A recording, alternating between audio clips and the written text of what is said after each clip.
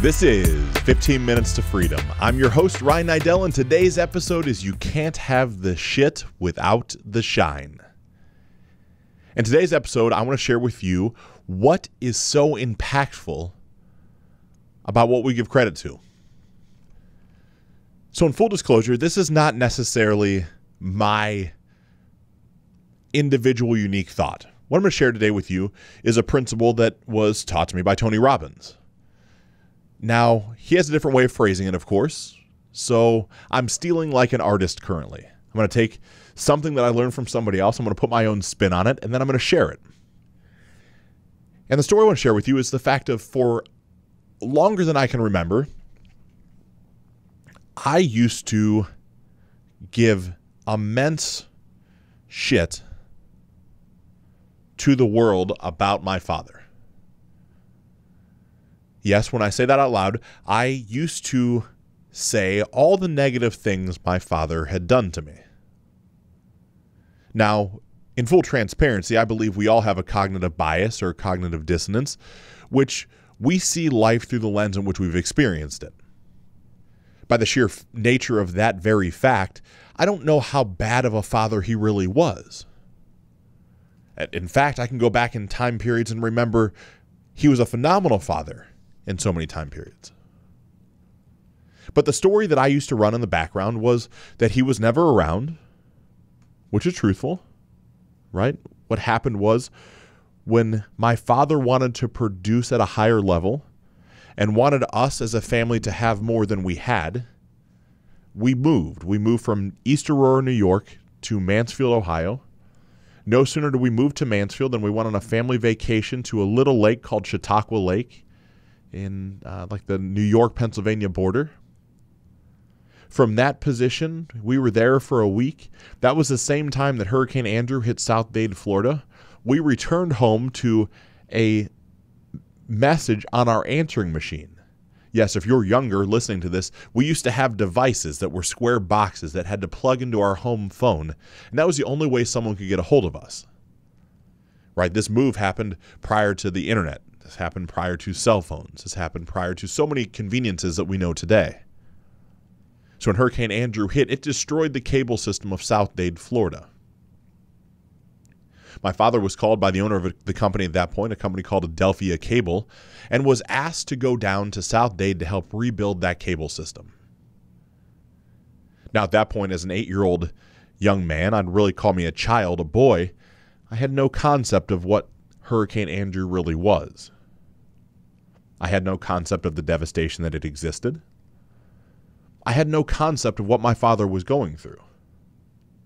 All that I knew is the man that I used to go to work with on Saturdays that promised me that we were moving to Mansfield, Ohio so that he wouldn't travel anymore was immediately traveling. And he wasn't just traveling, right? It wasn't a thing in which he was traveling for an hour or a day or two.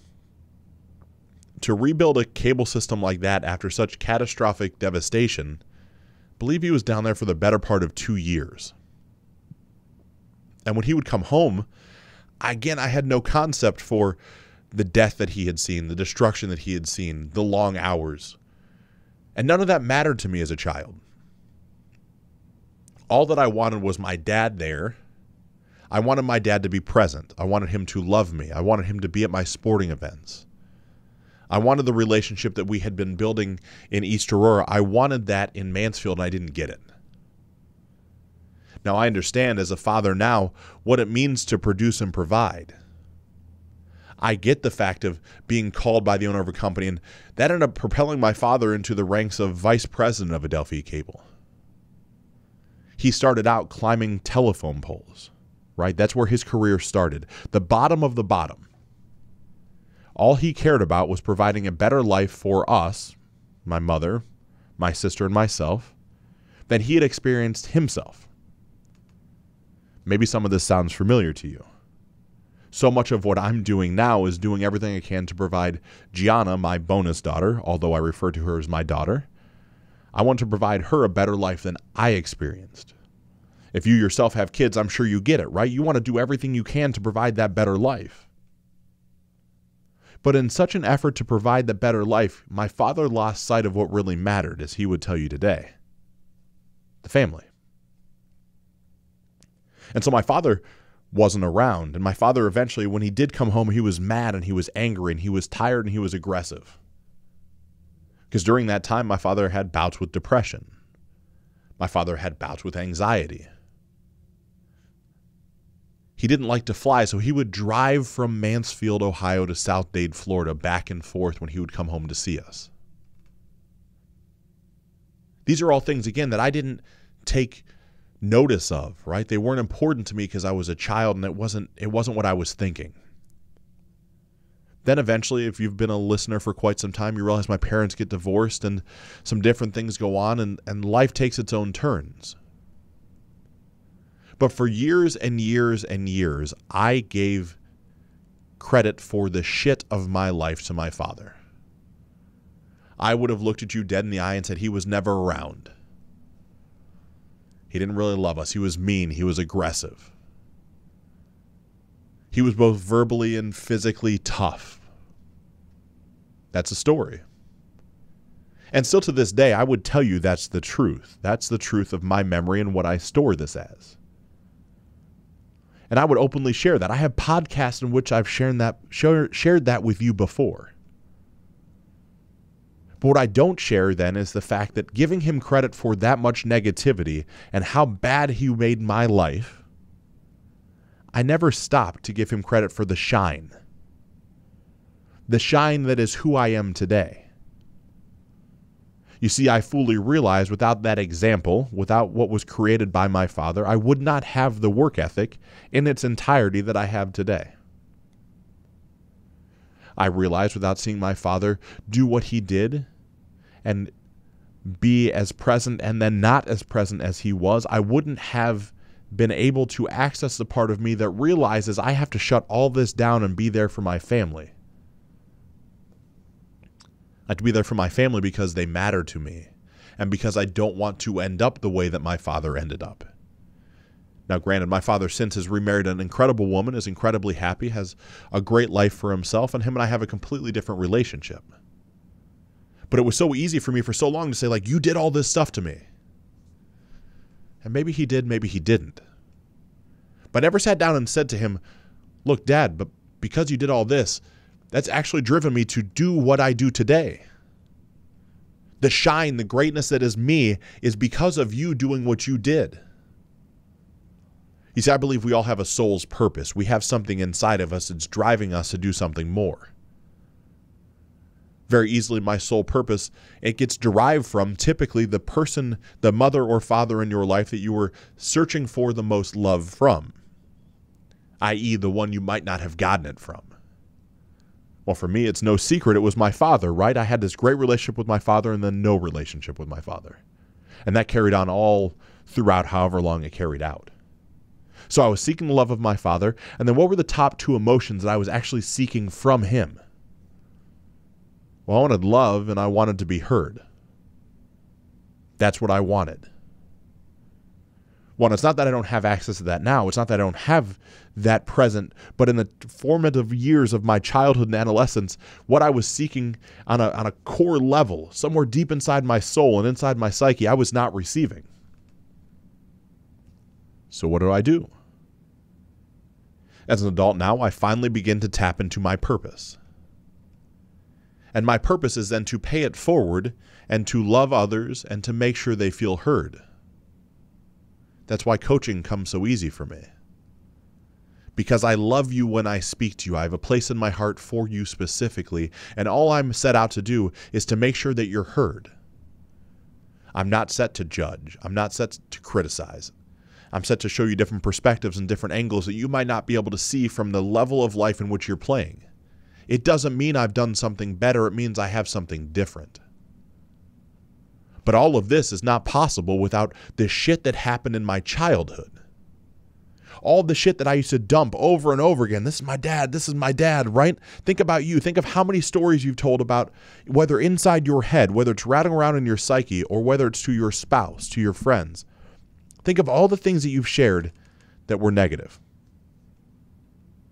But have you ever stopped to think, what happened, all those things built on top of each other created the person you are today? I hadn't until I became aware that that was what was actually driving my decisions.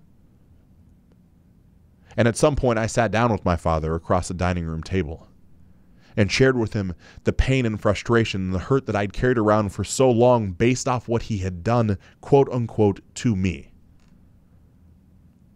I didn't ask for feedback from him. I didn't look for answers from him. I just had to get it out from my soul. He had to hear it from me. And in having him hear it from me and be able to feed back to me his version of why and how things happened, it became more clear. I was able to see a different perspective. But once he finished that, then I was able to reframe yet once more and sit across that same dining room table from him in the same conversation, in the same evening, and tell him thank you for those same things I hated him for. I told him thank you because without those things happening, I wouldn't be the man that I am today. And as much as I used to hold hate in my heart for him based off what he did, I now had the same, if not more, love inside my heart for creating me as the man you see in front of you.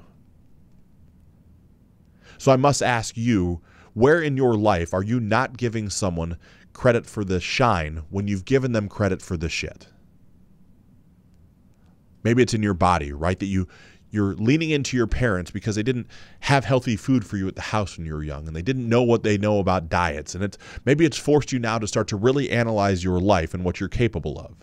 It's forced you to start to pick apart the food you put in your mouth and go to the gym and make some new decisions. And instead of sitting there every time on the way into the gym blaming your parents for what's happened, you should call them and tell them thank you, because now you get to be healthy and you have new knowledge based off of their decisions.